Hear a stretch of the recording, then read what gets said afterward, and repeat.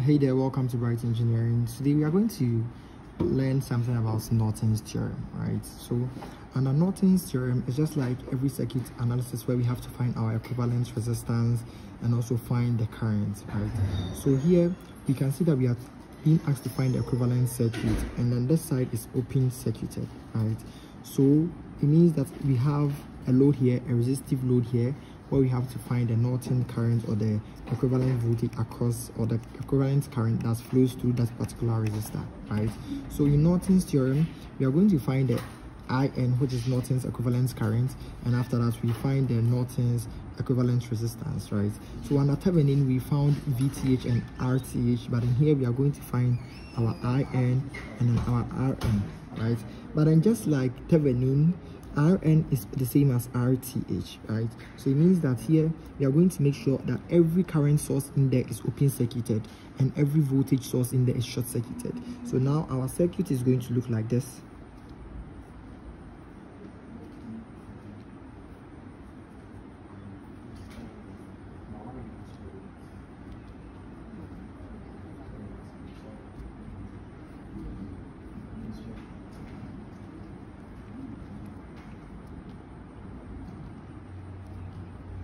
Right, and now we have to find our equivalent resistance for this, right? So it means that if we have to find our equivalent resistance, we have 4 here, we have 8 here, we have 8 here, and we have 5 here, right?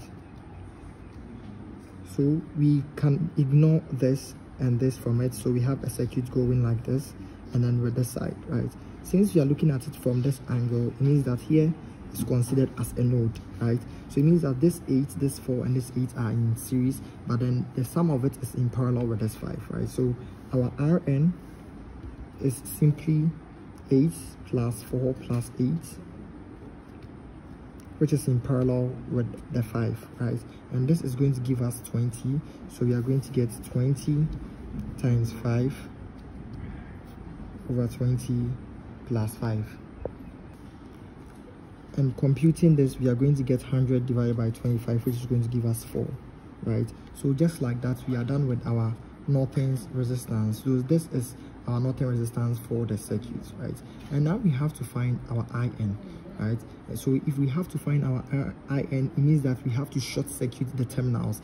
That is the A and B that we are supposed to find, right? So we go back to our original equation, original circuit with this, with every component in there.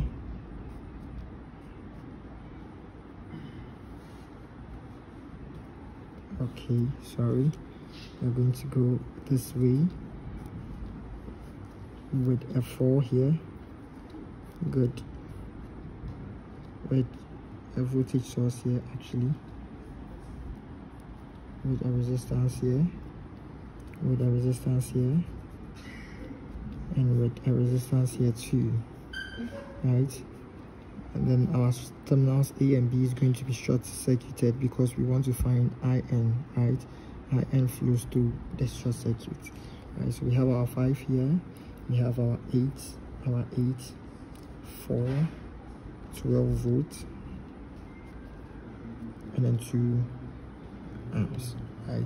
So in order to find our current, we have to find the IN. So we are going to use what we call mesh analysis to solve this question, right? So we are just going to assign current to the particular loops that we have. Because we just short circuited this one, we are not going to assign current to this particular loop, right? But we are going to assign current to the whole loop, because when current is supposed to flow here, ideally when it gets here, it has to split so that some will pass through this 5 and some will go here. But then because this is short circuited, and because current always takes the easiest path, or would always want the easiest path out, all the current that is flowing will pass through this side, which is the short circuit, leaving or rendering the 5 ohms useless, right? So it means that our 5 ohms won't be part of our calculation. So the current that we are going to assign to this place is going to be like this, right? Without considering the 5. And here we are going to get our current, right? So let's say here is our I1 and this side is going to be our I2, right? But then if we have to find this side, that our current is going to be I1, already we have a current source here, so we know that already I1 is 2, right? So we just have to write our I1 to be 2 amps, right? So now what we are going to deal with is this particular loop, right?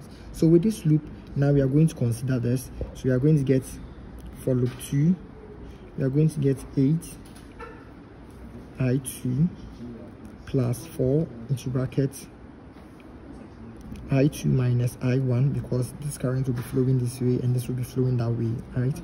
Plus 8 I2 again, right?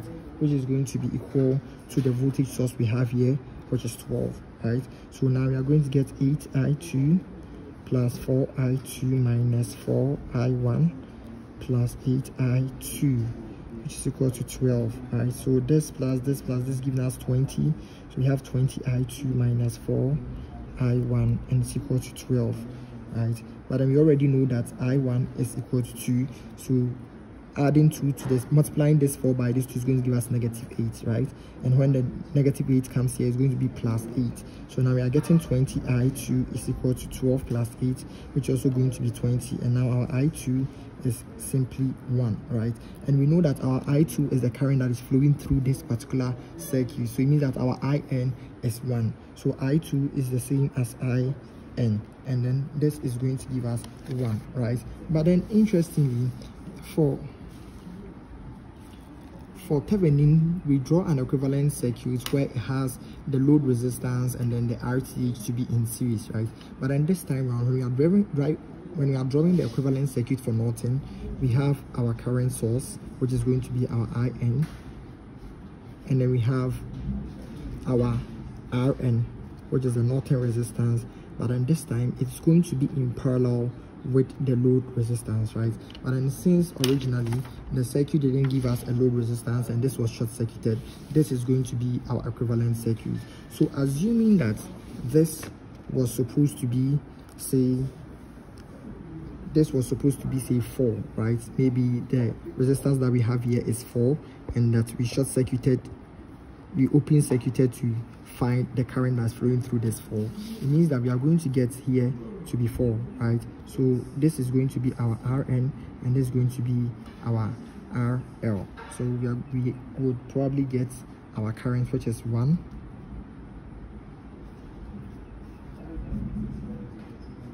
which is 1 amps.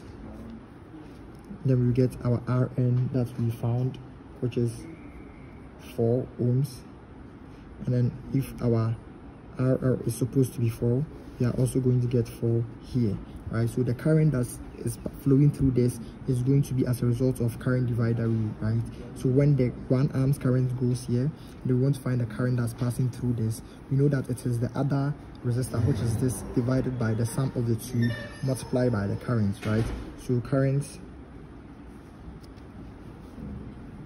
through the 4 ohms is simply going to be 4 over 4 plus 4 times the total current, which is the 1, right? And our answer is going to be 0.5 amps. Thank you for watching this video. Please don't forget to share, comment, and then subscribe.